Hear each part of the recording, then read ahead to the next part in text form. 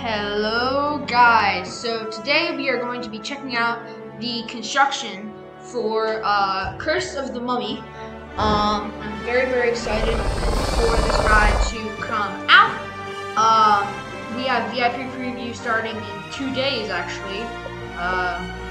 2 days and 15, so really soon. And I will be there to record a video for you guys and give you a little sneak peek. But let's head in here and check out the construction, or what's going on. So, Revenge of the Mummy closed yesterday. I sadly thought it was going to close today, so I couldn't do my final rides. But, here we are. Oh, wow.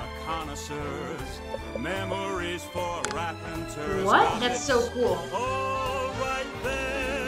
I've never seen anything like this. This is Robux, correct? Yeah, okay. I might get it, but fuck, it's a pin.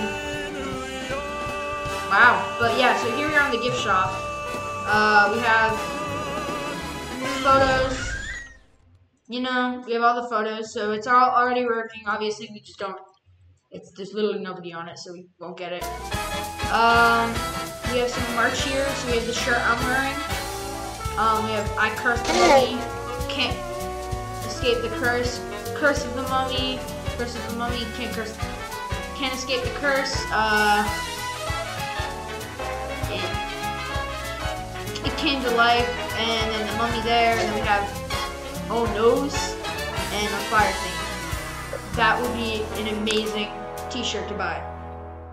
But yeah, that's it for the gift shop, and then let's head over to the lockers to see anything. Obviously, you can see the staff here, but I don't exactly want to reveal. Over here at the lockers, it doesn't seem that we've had any changes. It all seems the same. And then, obviously, as we come over here, this is Curse of the Mummy here. So we have the universal fences and signs, and this entrance has gotten a nice little pickup. We have a little screenshot opportunity here. But as you can see, it's very golden. I'm sure they'll remove that so you can see inside once the ride actually opens.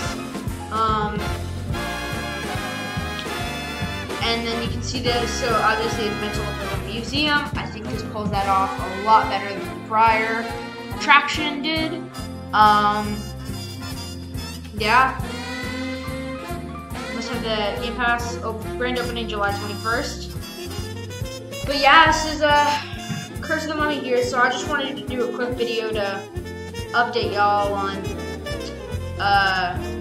this ride here. Obviously, we have backstage over here.